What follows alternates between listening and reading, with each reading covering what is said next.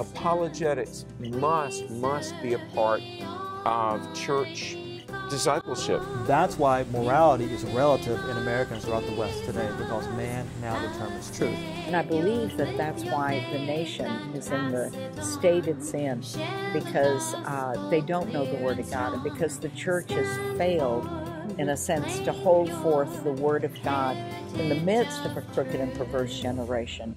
Welcome to Heritage of Truth. Today our guest is Dr. Everett Piper. Welcome. Honored to be here. Thank you so much. He is the president of Oklahoma Wesleyan University, and he wrote a book called Not a Daycare: The Devastating Consequences of Abandoning Truth.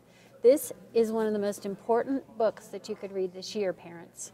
So true what's going on in our culture right now. Parents need to attend to, and they need to pay attention to what kind of education their kids are getting. Because most schools, whether it's high school or whether it's college, take pride in tearing the heart, mind, and soul out of your kid, rather than supporting you in the 18 years of your life that you've been training up a child in the way he should go. You dump them off at a university that in the first 18 minutes starts tearing their heart, mind, and soul out as you drive away from campus. And it's just crazy. Parents are paying money for this, and they should stop. Absolutely. So tell us about some of the things that are happening on the university campuses and college campuses that parents may not know about. Well, the premise to the book might be a good place to start. Okay. Why did I write this book? Well, it's a response to the Snowflake Rebellion. Now, if people don't understand what the Snowflake Rebellion is, it's these student protests that you see across the nation, from Brown to Berkeley, where students don't like an idea. Usually it's a conservative idea.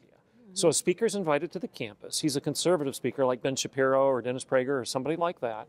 And so the students, rather than listening to these contrary ideas, these conservative ideas, they rebel, they protest, they say that they're offended, they demand that there be trigger warnings before these people are allowed to speak. It's just lunacy. It's intellectual fascism rather than academic freedom.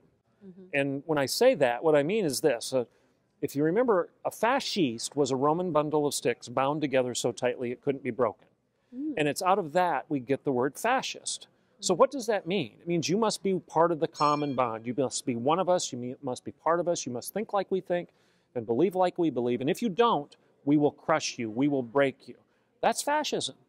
And what you have at Brown and Berkeley is these protests that are shutting down free speech rather than enhancing it. And it's very ironic because Berkeley fancies itself as being the birthplace of the free speech movement. Well, they clearly aren't, because any contrary idea they shut down through student protests and rebellion. The snowflakes are melting, and therefore they're demanding safe places, safe spaces, counseling centers, etc. Believe it or not, some of them are even providing counseling centers for students that are offended that include Play-Doh, coloring books, bubbles, and videos of frolicking puppies to make these poor 18-year-olds feel comfortable rather than make them realize that university should be a place to be confronted and build character rather than be made to feel comfortable. Poor babies. Yes. Exactly, babies, right? Well, They aren't growing up. Exactly. Any good parent knows that maturity involves tension. It's called cognitive dissonance. And if there's dissonance and you've got the right balance of challenge and support, that a person will grow. But if you give them too much support, coddle them, comfort them, give them a participation trophy, there's no reason for anyone, you, me, a 48-year-old, an 88-year-old, or an 18-year-old, to ever grow if there's no dissonance, if there's no optimal balance of challenge and support. Our goal as parents, as preachers, as teachers, as professors should be to promote that growth rather than giving students this false sense of comfort. Yeah. But how about if they send their children to a Christian college? There's a handful left that actually believe in the inerrancy of Scripture and in the objectivity of God's truth. I've been asked many times by parents, how do I decide whether or not this Christian college is the right one for me? And I'll say this. It's very simple. Pull the president aside. And if he won't meet with you, don't go there. You're spending too much money. So number one, pull the president aside and ask him two simple questions. What's your view of truth? And what is your view of Scripture? Be quiet and listen. Does he say that truth is an objective reality given by God, a revelation of God, a self-evident truth endowed to us by our Creator? Does he say things like that? If so, good answer. If he doesn't, it's not because he's stupid. It's because he just doesn't want to answer your question. Because if he believes that truth is a postmodern construct, it's a construction of society, of culture, where we just kind of get together and have a group hug and have a conversation and come up with our own truths over time, it's a terrible answer, which is what most universities believe today, even Christian universities. What's your view of truth? The second question is, what's your view of Scripture? Is Scripture inerrant, infallible? Is it the authoritative Word of God? If he doesn't say that, don't send your kids there. Now, I've added 2 additional questions in recent months when I've been asked this question. Is what's your view of marriage and what's your view of life? Is marriage a sacrament of the church? Is it defined by the church? Is marriage defined by God? Or is it a function of government? Obviously, one answer is good and the other is terrible. And then what's your view of life? Does God define life? Or does Planned Parenthood? All right? So there are real critical questions in assessing whether a Christian college is going to be true to what you believe a Christian college truly represents. And unfortunately, I would argue that there's a handful left that are going to answer correctly. And there are a lot of them out there that put together a nice 4-color brochure. I can't remember who he was exactly, but it was a Catholic priest or perhaps a bishop or somebody of that sort. But he once said this: wolves in sheep's clothing are dangerous, but wolves in shepherd's clothing are downright deadly. So we need to be very attentive to that admonition that wolves in shepherd's clothing actually can kill the heart, mind, and soul. In addition to the Snowflake Rebellion, tell us why you wrote the book and why what you're saying is so important. Well, okay, so you've got the problem. It's the snowflakes. And they're so precious and they're so fragile that anytime there's any controversy or heat, they melt. And they're calling for safe spaces. Well, one of the reasons I wrote the book is, first of all, that's just crazy. It makes no sense. It's antithetical to what the liberal arts institution is supposed to be about. The history of the liberal arts institution, if you want to go back 1,000 years to, let's say, Oxford, is an education for liberty. That's what the word liberal used to mean. It was an education for liberty, liberation, and freedom. So a classical liberal was somebody who believed in human freedom and human liberty. Okay? Now today, we have these institutions that claim to be liberal arts, which are anything but that. They don't believe in human liberty and in human freedom. They don't even believe in the human being anymore. I mean, we can't even agree on what the definition of being human is any longer. So human liberty and human freedom is not the goal of the academy anymore. Actually, it's propaganda, and it is the perpetuation of a constructed worldview rather than a revealed worldview that's given to us by God.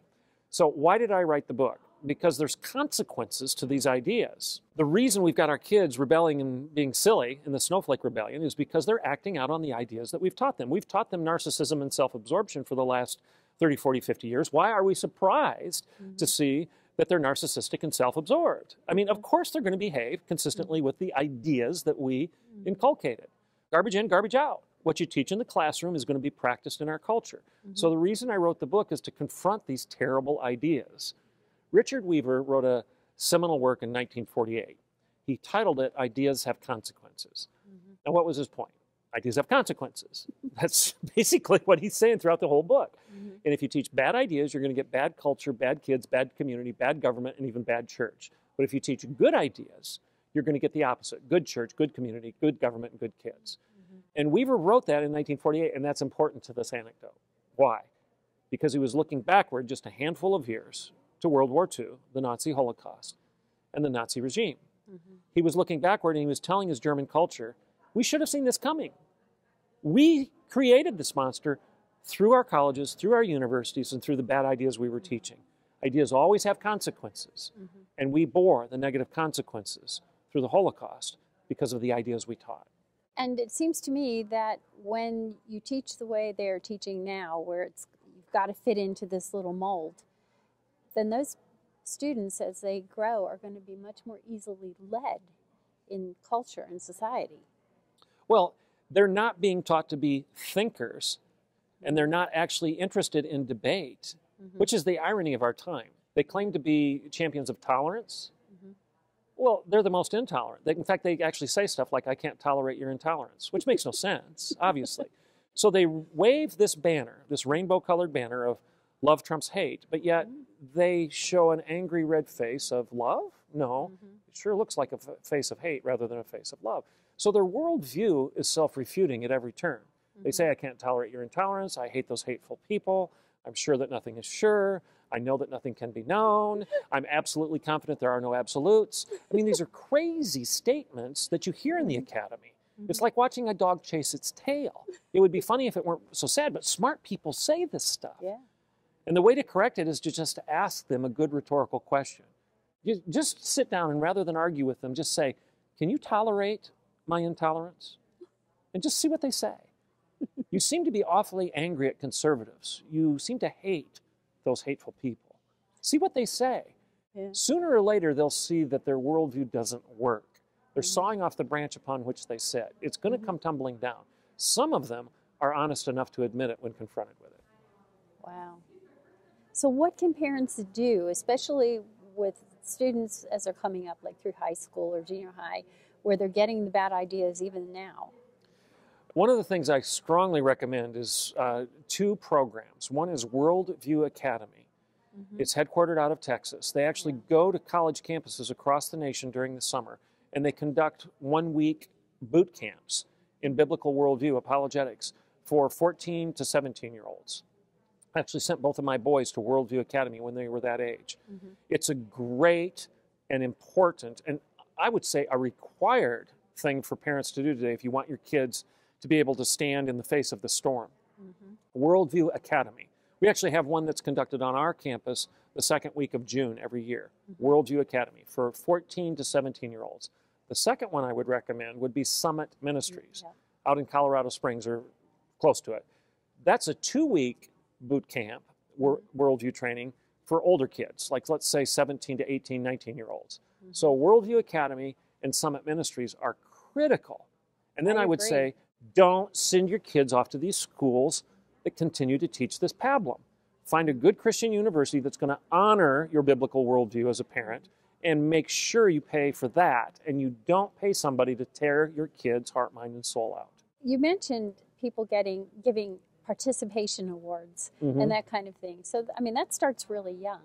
So how can parents kind of change the way they're doing things from the very beginning? You know, it's difficult, and I'll be a little self-critical here. You know, I obviously believe passionately in what I'm saying, but I found myself even as a parent, because I'm parenting in the same water, in the same environment, in the same atmosphere as everything else that's going on in culture, and I was being tempted into being a helicopter parent, much more so than I should have. In other words, when my son was suffering an injury on the court or on the field, I'd want to run into his rescue. And I think parents need to recognize that the way their moms and dads parented them and the way their grandma and grandpa actually modeled parenting is a lot better model than this knee-jerk reaction toward helicopter parenting that even some of the good Christian parents are buying into. I actually had a parent call me at Oklahoma Wesleyan a couple years ago. Great Christian dad. And he wanted to complain about his son's experience on the baseball team. Well, he wanted to complain about 2 things. One, his son was trying to steal third base from second. He was on second base in the game, and he went to try to steal third, and he got thrown out. And the coach criticized him and said, "You're an idiot." Well, I thought to myself, if I had a dime for every time my coach called me an idiot, I'd be a wealthy man. But the parent was very offended that our coach called his son an idiot. Well, you could argue that maybe our coach should have used some other challenge than call his boy an idiot, but I would also argue that's not all that inflammatory. That's the way coaches communicate with their players. That was a stupid thing to do. You didn't listen to me. Don't do that again. That's the way a player learns to not make the mistake again. Now, his son also was a catcher on our team, and he was playing. It wasn't that he wasn't getting playing time. And the parent had a second complaint. He said, "My son's thighs are bruised because he's taking too many pitches in the dirt." Well, if you're a catcher on a baseball team, that's your job. I mean, it's your job. You're a backboard. You're a backstop. You're supposed to take the catches in the dirt. But this parent was angry because the coach called his boy out for getting thrown out at third, and because his thighs were bruised because the pitchers were throwing too many pitches in the dirt. Now, this is a good dad. This is a great dad. And his kid was a great Christian kid. But it's kind of an example of this helicopter parenting that I think can backfire. Well, is there anything that you'd like to say to the viewers as like a kind of closing statement? Truth matters. Ideas matter. Ideas have consequences. And if you are going to invest in your kid's life for 18 years, and I've said it twice now, I'm going to say it a third time. If you are going to honor the scriptures and train up your child in the way he should go so that when he is old, he will not depart. After 18 years of doing that, why would you abdicate your responsibility and now send the kid off to an institution that is going to take pride in the first 18 minutes while you're driving back home in tearing that all apart and tearing that all out? 70% of our kids, 70% of our churched kids lose their faith before they become juniors in college. Don't roll the dice. Don't play with those odds. Recognize that a biblical worldview is important, even more important at the collegiate level, perhaps, than it was in the earlier years, because you have no influence over them anymore. They're not under your own roof. They're not at your dinner table. They are going to be under somebody else's charge. And I would hope that we would understand the wisdom of finding one of those handful of institutions that still believes in the primacy of Christ, the priority of Scripture, the pursuit of truth, and the practice of wisdom, and will pay for that, rather than selling our sons and daughters down the river by sending them to an institution that believes opposite to everything we've taught them. And I want to support what you're saying because it happened to me. When I went to university, I totally was duped because, first off, the teaching of evolution. And so, yeah, parents listen to them. It's really true. Yeah. Well, thank you. Even back when I went to college. Where can they find you online? Oklahoma Wesleyan University at www.okwwu.edu. You can follow me on Twitter. It's Dr. Everett Piper, and that's DREVERETTPIPER. Okay. Thank you so much for being our guest. I know whom I have